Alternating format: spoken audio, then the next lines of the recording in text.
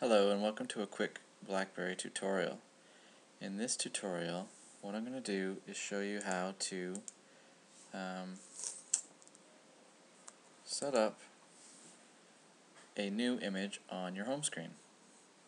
So the first thing you want to do is navigate into your media folder, and you can get to your media folder by clicking on the Blackberry button and then go into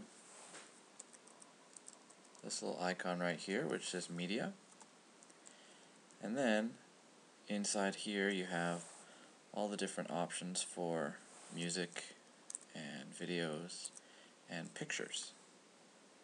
If you go into the pictures, you have all the pictures you've taken with your camera, a picture folder that you've set up for organizing your pictures, and sample pictures that come preloaded with your Blackberry.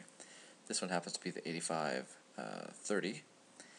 So all you do is just go to one of the pictures that you want to use with your little navigation button, and once you are in that picture, click on the Blackberry button and then go down to where it says Set As.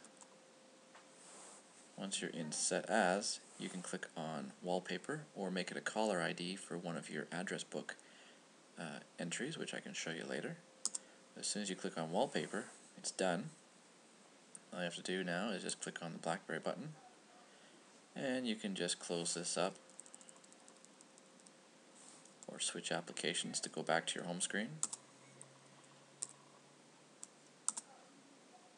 Now if you just click on the Return button, you'll notice that your wallpaper is now changed.